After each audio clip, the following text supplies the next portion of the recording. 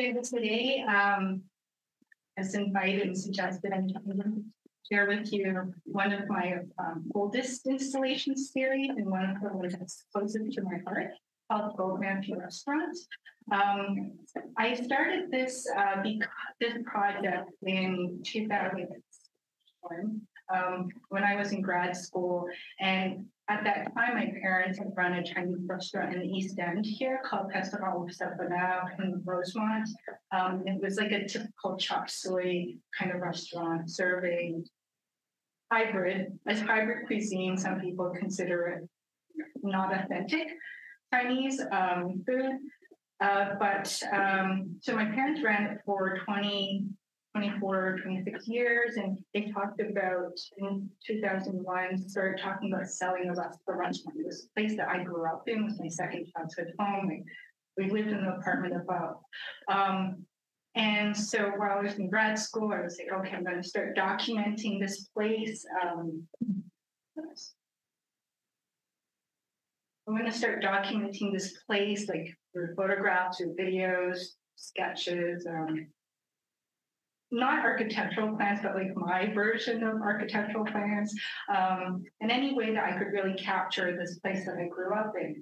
And so you can see there's like the vinyl booths and also red and black chairs. You have lantern. And I started thinking about why is it that almost every Chinese family I knew, family members or friends of the family, they all ran Chinese restaurants. And so I started doing a bit of research into that and looking into history of the Chinese in Canada, and learning that due to discriminatory laws such as and legislations like the head tax that was imposed only on the Chinese community migrants, and then later on with the Exclusion Act of 1923. So this year it's the 100th anniversary of this act that banned virtually all forms of Chinese immigration to Canada. And because of these acts and the racist attitudes of the time, Chinese migrants weren't able to work in many fields, business. The only places that were open to them were if they opened up their own restaurants or laundry businesses or grocery stores. And that's because you didn't have to know English or French to start this business, and you could just right away start working, making money to support your family that you had to leave behind and couldn't bring with you to Canada. So in terms of my family, my great-grandfather came in 1907, and he also worked in the restaurant business and was separated from the family from 1923 to 1967, when finally he was reunited with my grandparents and my dad and his siblings. When my grandparents came, they worked right away at Ruby Foods, which at the time was like the restaurant to go and to be seen on the Carry. And it also was one of the biggest employers of the Chinese immigrant community in Montreal. Almost everybody from my grandparents' generation, many folks from my dad's generation, they all at one point worked at Ruby Foods. So this is my dad's restaurant. He sold it in 2004. And I was able to, this was my first exhibition based on my dad's restaurant. I wanted to deconstruct and reconstruct certain elements of a Chinese restaurant. So what you had seen, the color red.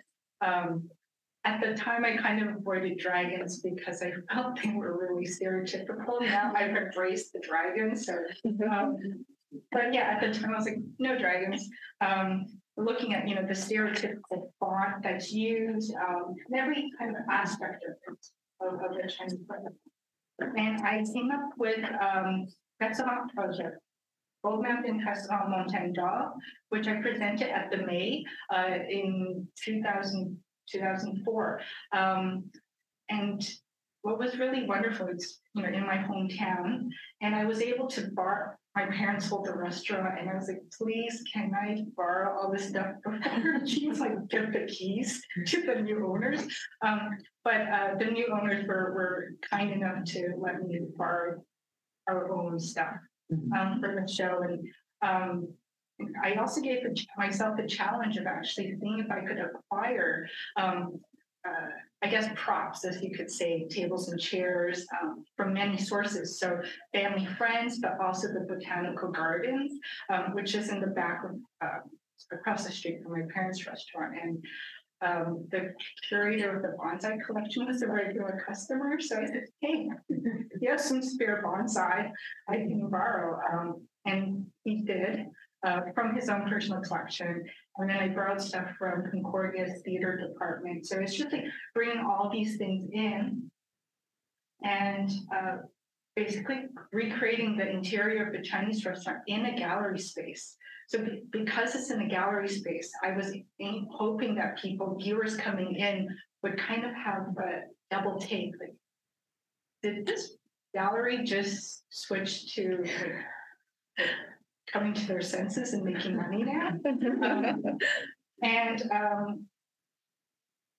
I was fortunate that it was like a pretty large space, so I was able to divide it into a sort of a waiting area, a dining area, and there was also in the next slide, I managed to put in these swinging double doors that you can enter into this massive kitchen.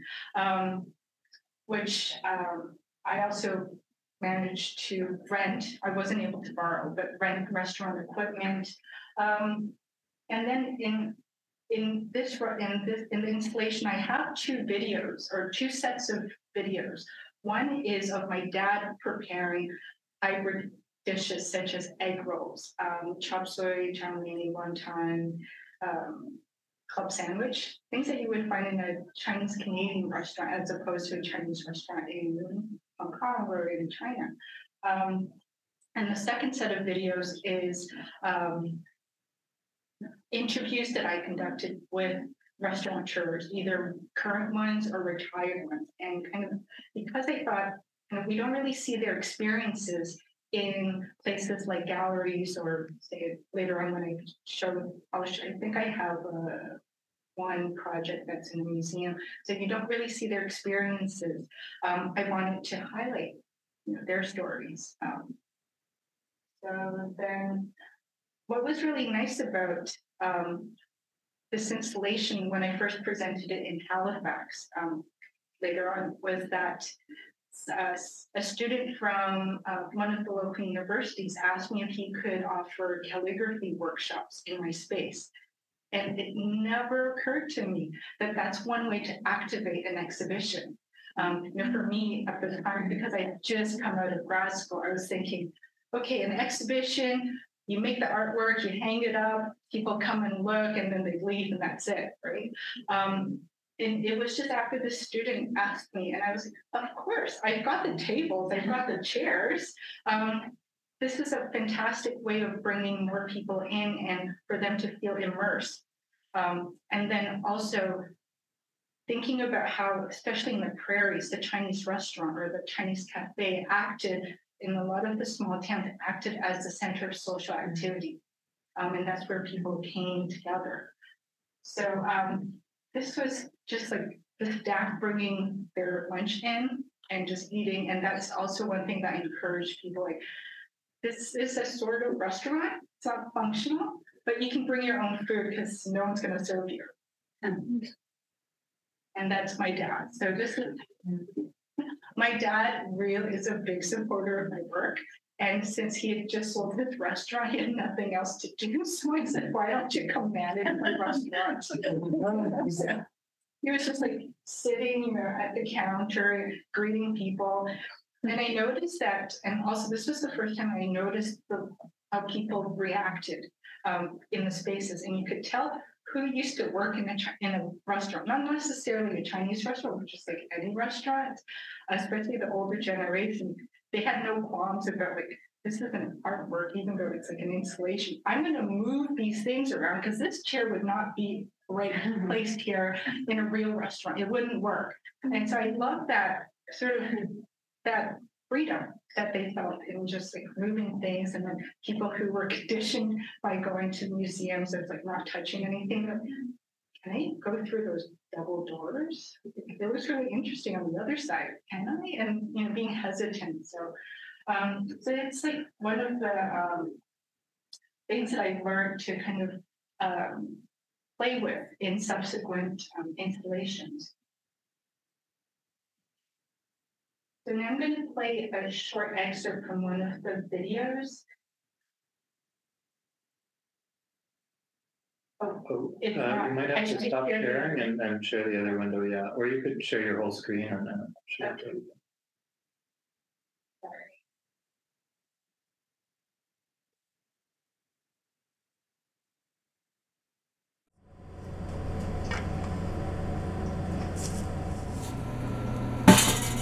Lục cái檸檬就切開佢，係咪有生㗎？ Yeah. 落個檸檬就切開佢 ，OK。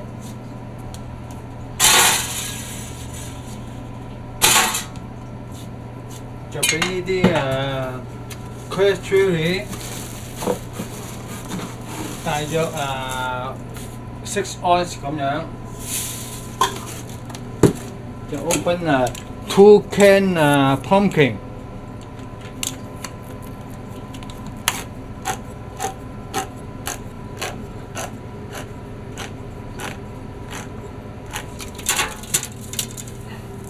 我啲兩根切咗個鏡頭。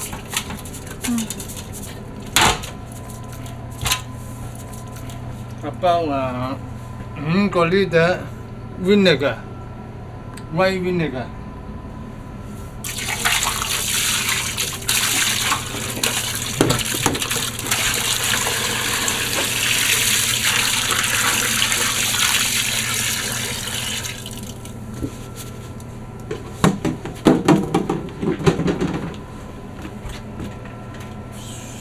唔知幾多添 ，last time 一包咁多 sugar。Yeah. Next time you have some sauce, think about it. Sugar, lots of sugar.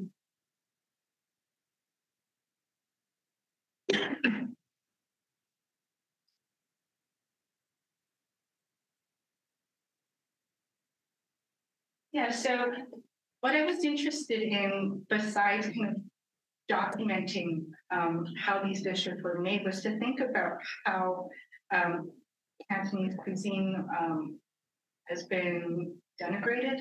It's seen as like, first of all, it's not real Chinese food. Second of all, it's bad for you, unhealthy. And I wanted to, with these videos, show that, okay, yeah, there's a lot of sugar, and there's no plum, it's actually pumpkin sauce, which my dad has a theory is that because pumpkins were readily available in Quebec, and then that's what was used. And I know that our waitress who grew up, I forget where she grew up in the countryside in Quebec in the 1930s. Like they would always have pumpkin jam, and so at our restaurant, whenever she came to work in the mornings for breakfast, she would have toast and just put the plum sauce on it, just like similar to what she had as a child growing up. So I'm going to show you a couple of other sort of installations, because I've shown this maybe 15 or 16 times across Canada, and then a few times in the UK and twice in the States. And what was really great about this project is it allowed me to go travel. I'd spend maybe like 2 weeks to 2 months in a given place to do research, to see how similar or different the Chinese restaurants or the history of the Chinese restaurant in the community was from, say, Montreal, and then to exhibit or to produce another version of Gold Mountain Restaurant that would reflect the local taste and local sort of identity. So here was when they showed in Toronto in 2006. And I have to say, it was like one of the hardest places to find things. Everywhere else, even like Montreal, I guess Montreal, I have the advantage of being from here, or like Vancouver, people were really generous in lending me stuff. At Toronto, they were like, how much are you going to pay us? Here's the rental fee.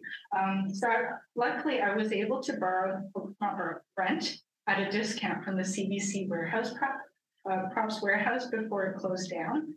So a lot of the stuff that you'll see here, the tables and chairs, I was going for a tavern look from CBC. The lanterns are ones that I made with my dad. So I collaborate with my dad a lot, whether it's like just videos of him making Chinese Canadian dishes, or asking him to do some woodworking elements for my projects.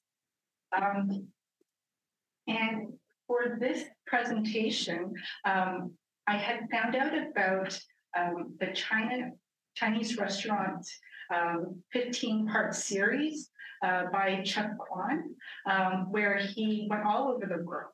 To places like Israel, Norway, Cuba, Argentina, and then like Saskatchewan, and interviewed Chinese families who ran restaurants. And it's like just fascinating. So I asked him, I invited him to screen two, I forget, I think it's 2 or 3 of the episodes. And then we had now this one, also in 2006, is no Mystery at Friendship Dinner nor Cats. But nor Cats is just a playful reference to how one of the things people say about Chinese cuisine is that we don't know if they're serving us rats, dogs, or cats. So it's just a playful kind of poking fun at that stereotype. When I shared this in Brandon, again, I did a residency before, and just to do the research, and the gallery was actually on the 2nd floor of a shopping center in what used to be Eaton's. And every day when I walked past the food court, there was this group of Chinese men who were just, I could feel their heads swivel every time I walked past, because it was I clocked them, they clocked me. There's a new Chinese face in town. Who is she? And then I finally just like introduced myself. Coincidence? They all were retired restaurateurs. So I think perfect. So I got chatting with them in conversation, and I interviewed a few of them. And then such as Daniel Lim, who is one of my favorite elders. He ran a restaurant, a couple of cafes in Winnipeg and also in Brandon. And I'll show you an excerpt from a video with him. And in this space, it was like massive. I think this is the thing with the prairies. Everything is just huge. And so I was thinking, I don't know what to fill, how to fill this up. I've got a really big dining area. I have a very big kitchen. And then I thought, okay, you know what?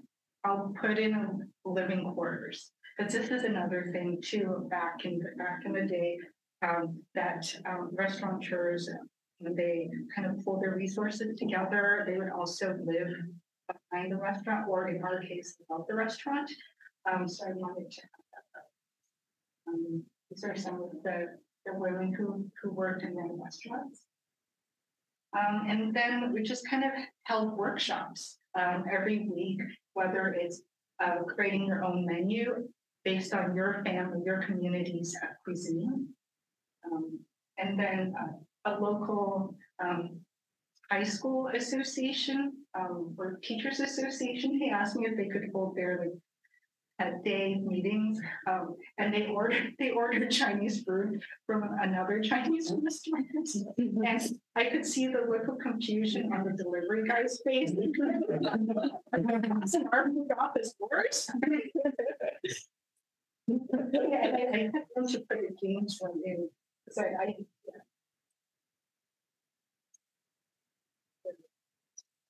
So So I'm going to play this. I think this is another minute or two.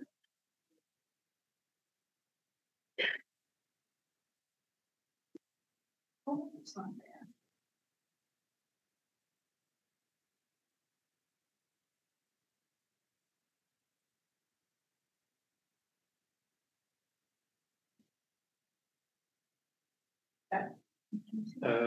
Yeah, that works.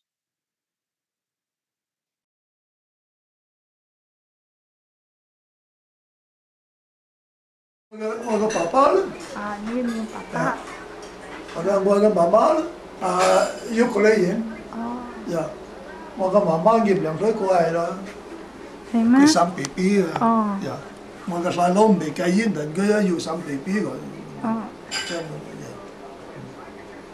係喺溫尼伯。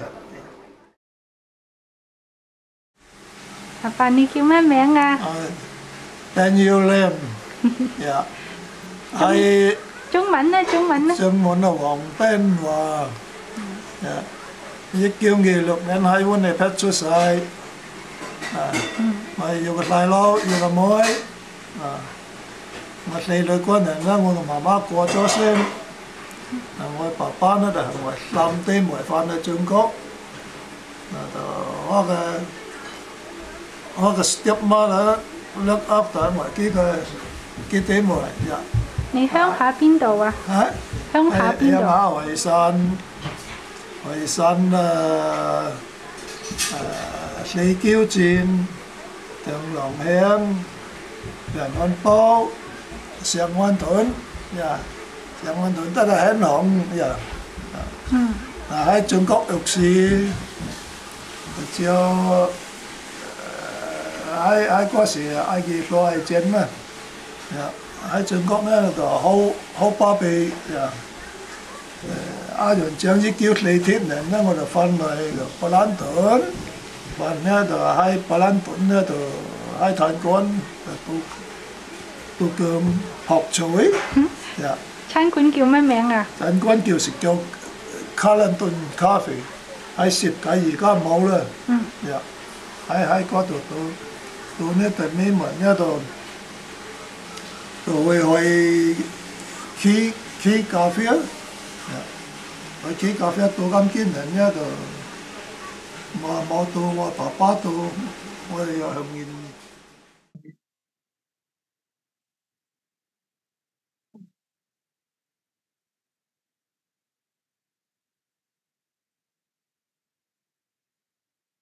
Yeah, so it's a video where he talks about his experience running several of these restaurants and how the last one, the Olympia Cafe, burnt down to the ground because a cat overnight, I don't know, a cat was involved. And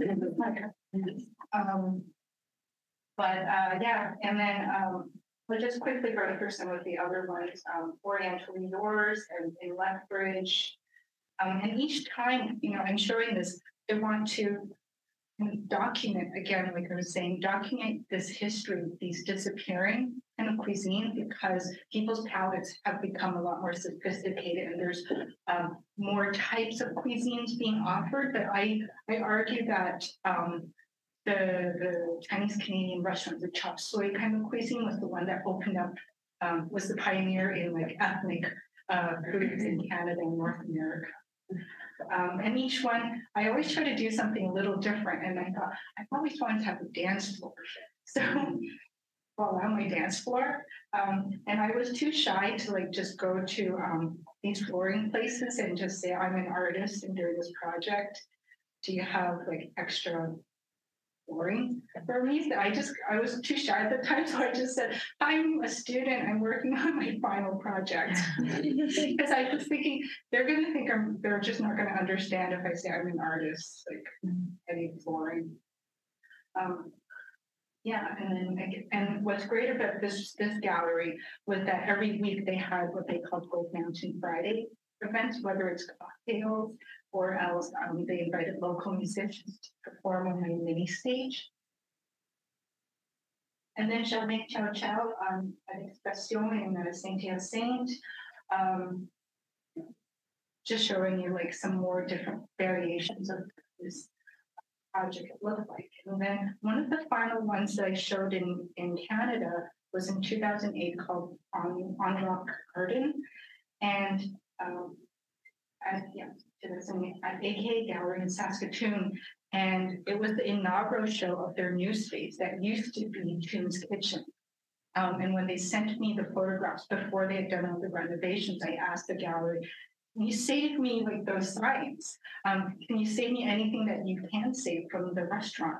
And so I was able to incorporate them in the show and kind of make it sort of a remembrance to the site of what it used to be. So finally, I think this is the last one of the restaurant projects. So this is what I showed in the UK and was touring, and I always wanted to make a facade. And what's different about working in the UK as an artist is they have a different notion of space. In England or in the UK, they're used to, I guess, more takeaway counters for restaurants, for Chinese restaurants, I should say. And so they didn't understand why I needed such a large space for my installation. And we had to say, well, in Canada, we have a large space. And I'm talking about the Canadian Chinese restaurant, not the UK takeaway, which I'd love to do a separate project on. But right now, I want all the space. I want to be a space hog. And I wanted actually with the facade just to leave the back of it raw, so that you can see that it is a construct. This was something that was constructed for the Western, customer, non-Chinese palate, and sort of the idea of self-exoticization, kind of performing this as it's an economic survival strategy. And so I think this one's the final project I'm going to show you. So it's something they showed in 2017 at Concordia, and sort of the train that they have. And at the same parallel to my restaurant installations, I collected a lot of restaurant ephemera, like match covers, menus. My dad never returned. He stole these tiki mugs from his boss in Boston.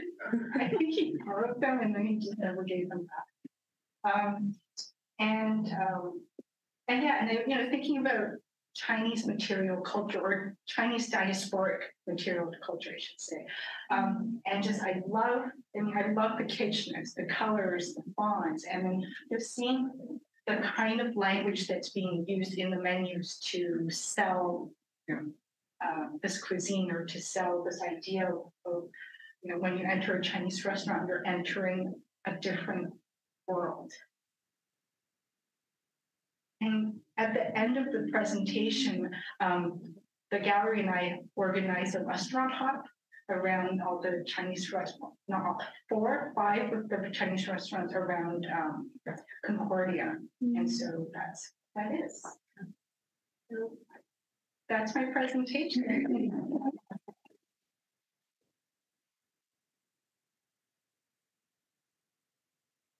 Thanks. Screen sharing? Sure, then we'll have the camera on. We'll do this for recording.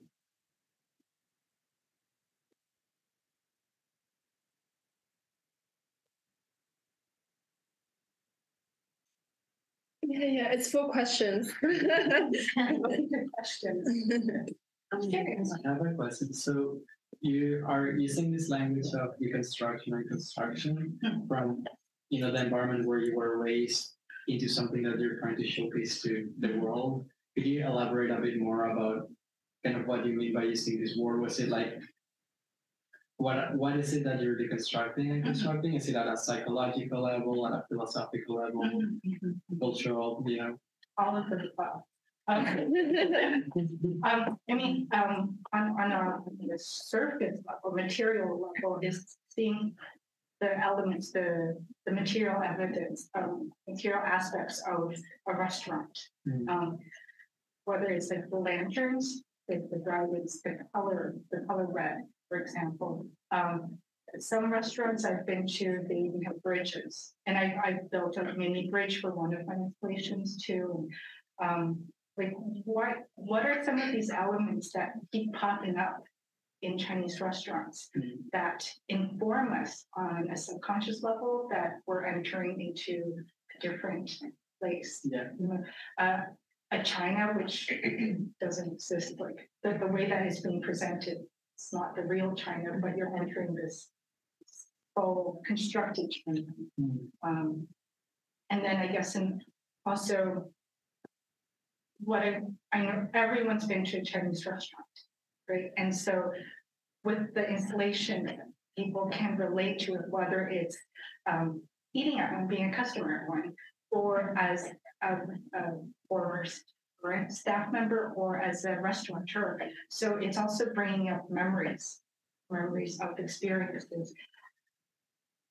What I do with my installations, I look at how the corporeal experience of it. So how you move through the installations, through, whether it's you're actually going down, you're going to sit down, or standing, leaning against the bar counter, pushing your way through the doors. Sometimes less so with the restaurant installations, I play with heights, whether you actually have to duck down, or I don't think I did anything where you had to hop over. I did have make these little gates that I joked that, they'd be great obstacles for dogs to hop over, or rabbits, but it's that corporeal experience that actually informs you at a certain level of the history of a site, of a place, and of its community. And then I also include other elements, like, for example, a menu that I created that talks about gives you the background of some of these dishes, but also brings in references to the Exclusion Act that I mentioned earlier. So then, you can come at the project at different levels.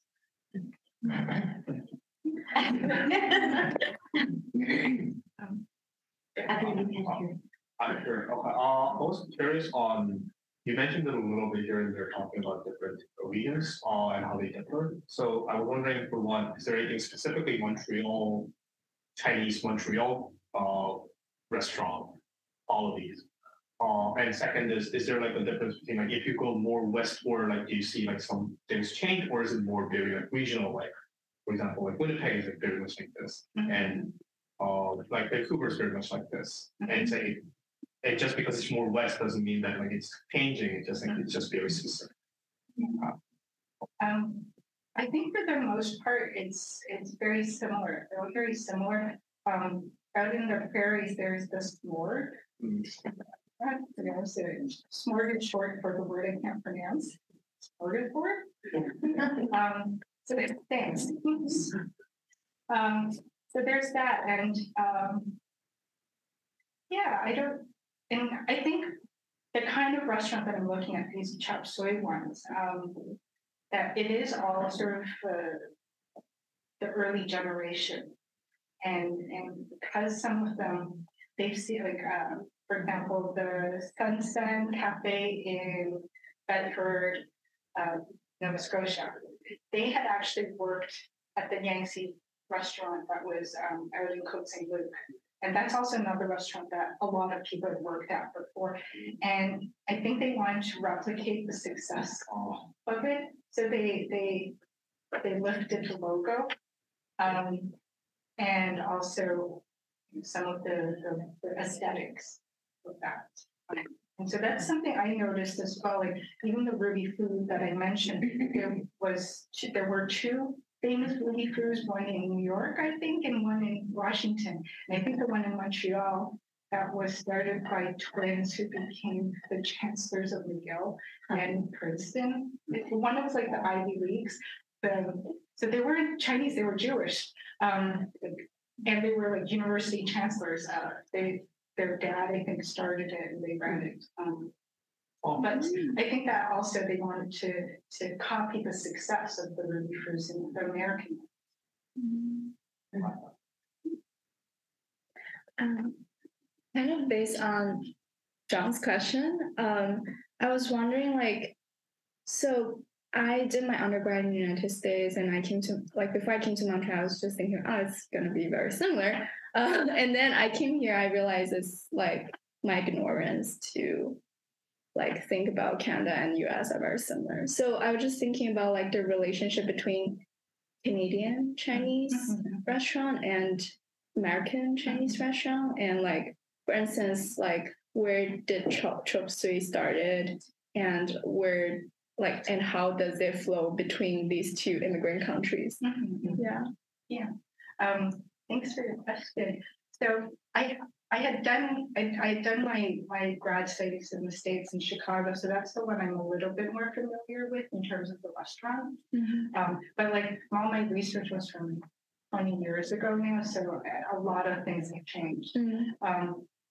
But I mean, I know from speaking to my family members and family friends that it used to be a lot more porous, the traveling and between Canada and the States. A lot of people here would travel and work in Boston or in New York and other places too. And so I think, again, like in general, it's very similar. You do have some more specific, unique characters, say in Quebec, even from like Montreal versus places in or in Quebec City.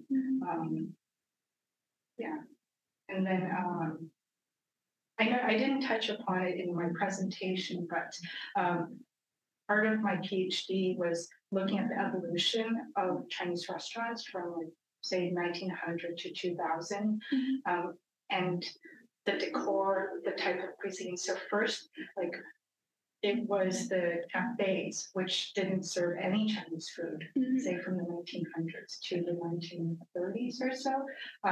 They had distinctly non-Chinese names. I think that they went for names that indicated that it was not Chinese. So it was like the Maple Cafe, King's Cafe. I don't like just very, very generic. And then from 30s, 40s, when people were venturing to Chinatowns, because it was thrilling, it was really dangerous. So then they started. There started to be more dishes that were offered that was Chinese but adapted to the Western taste.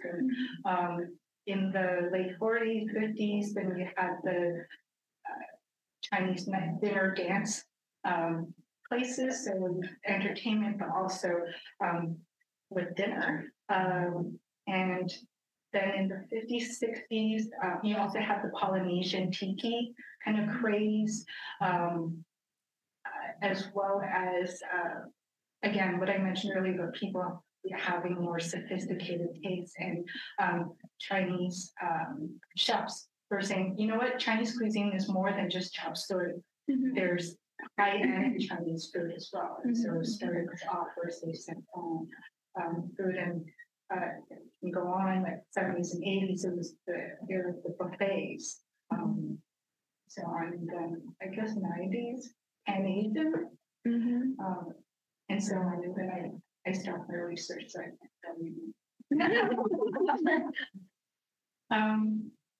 I didn't get the postdoc, so I was like, yeah, I'm not looking at the 2000s and onward. But, sure. Well, yeah, just based on that, because you say the installation you made is more about the first generation Chinese restaurant, and I just realized because nowadays in China there's a less and less restaurant like this traditional style, and also like in Montreal the new generation's restaurant I found it's mostly dumplings, and it's kind of also very different from the style of the first generation. So I'm just wondering if you were gonna maybe including some of the new elements, how would you like maybe do a new installation exhibition about that. Yeah, I don't know, but that's a good idea. To a work in progress. But yeah, one thing like that the last project that I showed you where it was like in the vitrine with all my camera collection, and I did the restaurant hops, and I was trying to collect menus from the local restaurants around Concordia, and I was like, I don't understand. Why don't you have a menu? Why don't you have business cards? Like I was just like, this isn't computing in my head because I'm so old school. But like it made sense. Like they're serving the immediate clientele who lives or works or goes to school in the immediate neighborhood, and so they don't need to have the takeout menu. They don't need to have the business cards. But the reason why I collected these things is that for some restaurants, it's the only evidence and documents that they existed. Yeah. And that's partly why I wanted to keep them and to sort of start this collection. Yeah, hi. So I saw your exhibition at the McGill Museum. You guys can go see it. Yeah, it's right across the street. It was really interesting because I was seeing things that were familiar to me from like my grandparents' generation in a exhibition space, and it was a really cool experience, you know. And I'm thinking when you show like all these exhibitions you have done, there must be some sort of project where it's collected in the sense that your work is meaningful to the community that you represent. And I guess that was my experience going into the McGill Museum, saying like, I never thought that my granddad's stuff would be considered like art, you know? Yeah. So how do you straddle the kind of tension between having to represent a community and also like your individual perspective? Good question. Yeah. Thanks for the question. It's really good. So the way I approach it, or how I approached this particular exhibition project, was really from my own family's experience. Kind of, it's not unique.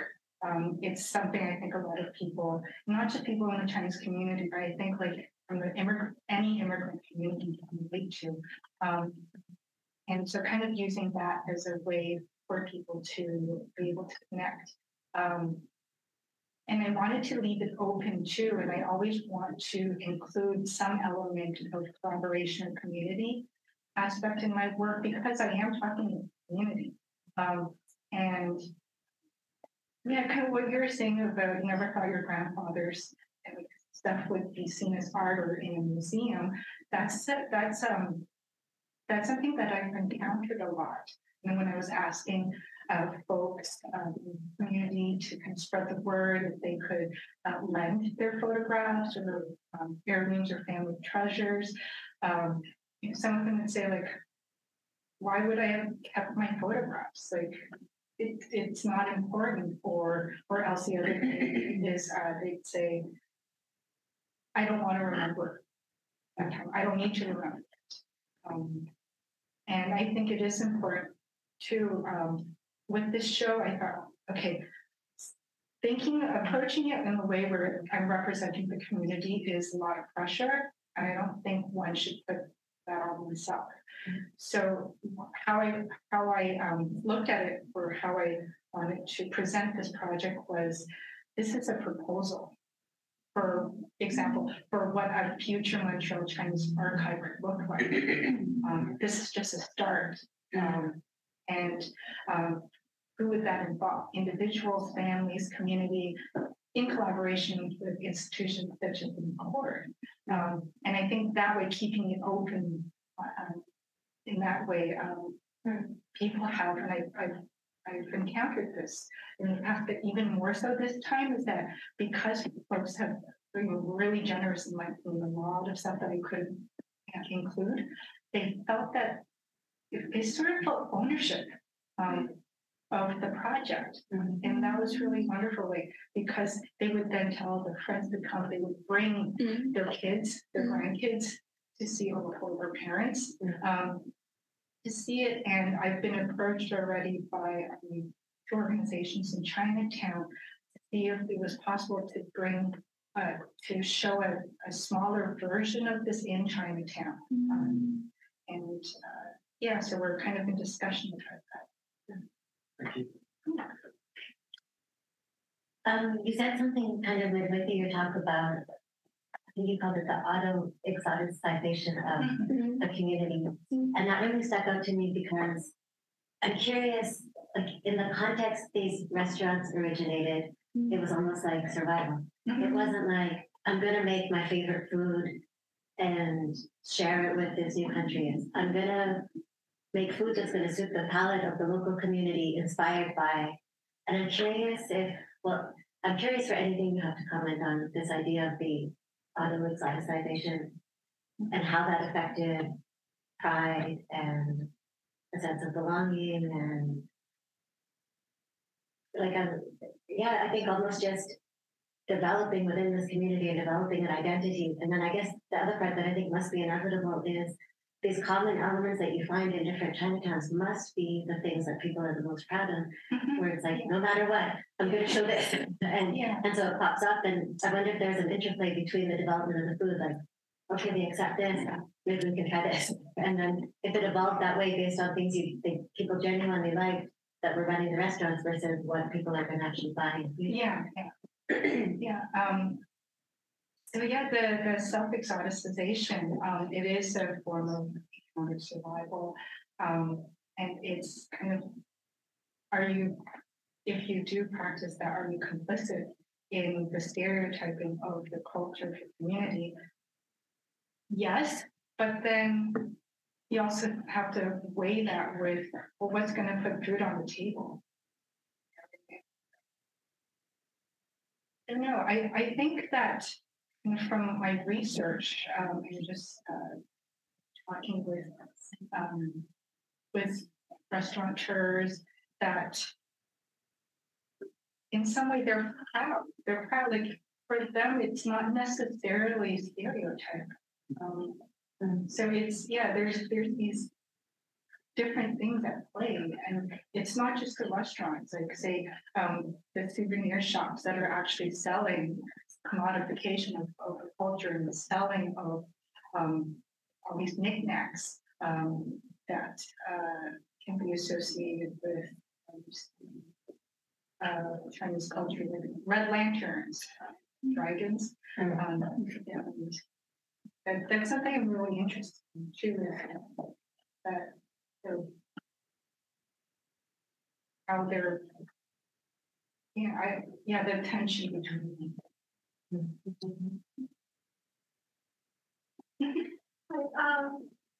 Wonderful talk. I was amazed by your artwork, and then if I were to go to that exhibition, I feel like I'm going to just sit in one of the chairs and wait for something to be served. That's how much like it felt natural to look at this space. But then I wonder, I think one of the purpose of your artwork is to provide people another objective view of the experience you have in those kind of spaces. And that would not happen if that space actually really felt like a restaurant. Like I went in and just waited for the food.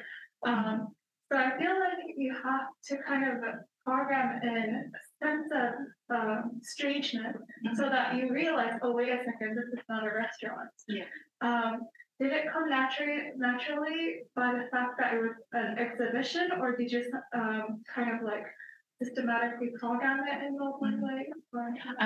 I think just the fact that it was in a gallery or a museum space, and then to also show like these places, these sites, also deserve to be in a museum or in a gallery. But yes, definitely that sort of creating that disconnect where you say, hold on. And definitely I try to kind of touch upon the haptic senses. Sometimes some of the versions I would actually put almond essence almond oil essence. That's what my dad used to put in the almond cookies, so you can smell it. And then I stopped doing that because I suddenly remembered some of my friends are allergic to smells, and I didn't want to. I didn't want that to make people uncomfortable that way. I wanted to make them feel uncomfortable, but not that way. Sure. This is an inherently silly question. In Chinese restaurant, the joke of it is the storage room is also the washroom. Wondering if there was, and I assume it's also present in other Chinese restaurants as well. I was wondering if that played a role in your exhibition, or it wasn't possible because, for one, you didn't want to do it, or two, you couldn't put a washroom in the exhibition. There was only one, the first one they show you that they actually had washrooms in the gallery space. So I used that, I played with that. But that was the only one. The other ones they didn't have any. So I like to play with the existing architectural features. I was always hoping that there'd be another gallery that had that. Yeah. Sure. Another short question comes from Alex's observation that you are and your observation that you're representing your community in your art. So, what is the audience that you have in mind in specific when you are doing this work? Is it kind of like, as a representative of the community, you are offering an interpretation of the community to the community, or are you also having in mind the outsider? The cultural outsider, when you're doing this as a way of being like, this is our life. You know what I'm trying to ask? Like, I think it's kind of like different kind of goals in mind or audiences. So my main goal, audience, is the community. Okay. Because I'm working with or collaborating with them, and I'm incorporating their memories in this exhibition space. And I want to show their stories that haven't necessarily been told or been shown before. And then just by default, that most of these installations have been in galleries and museums. So it already has this existing audience, which is mostly white, wealthy. And so sometimes I like to just poke fun at them too, but in a way that they laugh at themselves. Okay. Interesting. What was the reception when you showed your art in China? Okay, so I've only I've only shown it once at the Russian Museum, which is in Shenzhen. So that's across from Hong Kong. And I was really excited because it was my first time, and it was this museum. It was a show. It was the third edition of the Overseas Chinese Art Exhibition. So it was like a survey of what's happening now, work made by contemporary Chinese diasporic artists. And so I was excited because I wanted to see like what kind of dialogue that we could have. I think because the installation I showed was in a restaurant. It was a Chinese folly that was also / souvenir shop from Chinatown of the 1930s, 40s. It was just like a mishmash of these things. And I wanted to keep the shipping costs low. And also I was worried about the schedule, because you just never know with shipping by actual boat, how long that could take and any delays. And I just thought, you know what, I'm going to have this work made in China. So, like my work is always about like made in China. And I thought, this is great. I'll just have this made in China. So I sent them my plans for the structure. And then all the stuff inside, most of the stuff inside, I sent them a list, kind of like how souvenir shops, the things that their inventories make a list. And some of this material, they said we couldn't find it in China. We had to buy it in America.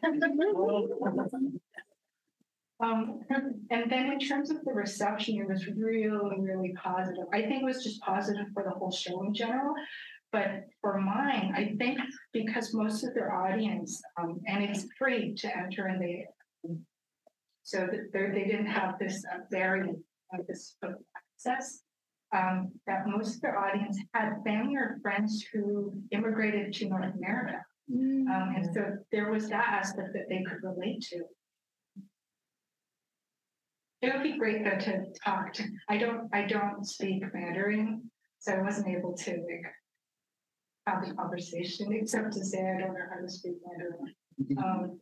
But that would have been really great to actually have a conversation and hear what their thoughts. It makes me think about like cafes in Hong Kong. That was like colonial style. We would like to have like those two spaces almost as mirrors of each other, like the North American Chinese restaurant next to the Hong Kong kind of like I don't know, that would be kind of cool. Yeah.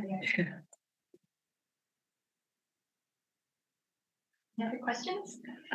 I have a question. I think that might be the perfect question to finish up. Which is like I always wonder like for artists there's a lot of reason to start a project, but at a certain point there's an end.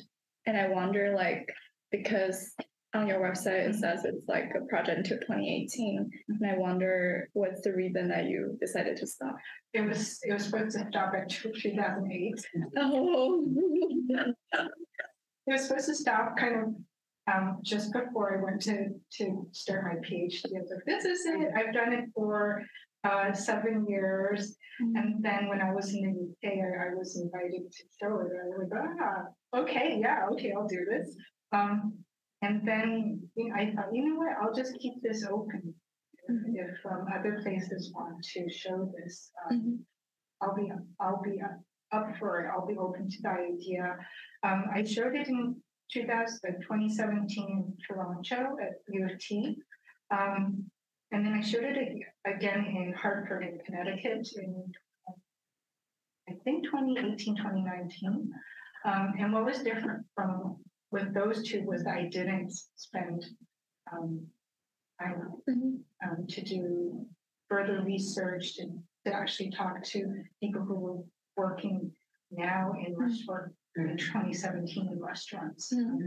I just that would have been fantastic to do and to add that additional layer, but I just didn't have time. I feel like that's such a lame excuse. Yeah. Can I ask one more question? You reminded me that from the beginning. I don't know if you can answer this or if it's but I was so curious, like, why did you what gave you this idea, and what made you want to do this to such a degree of intricacy? My parents wanted to sell the restaurant and losing place where they grew up. But like now when I talk to my parents, it's just like the restaurant is still around. It's a 5-minute drive from their place. They're like, yeah, I don't care. They do not care at all about the restaurant. I thought that maybe after they sold it, they might feel like still like attached to it. I mean, they did work there. I worked there. After they sold it, just to kind of help with the smoother transition. But yeah, it was just wow. It's like something that was part of your life for 26 years. I hope that you never think of this as me. Yeah.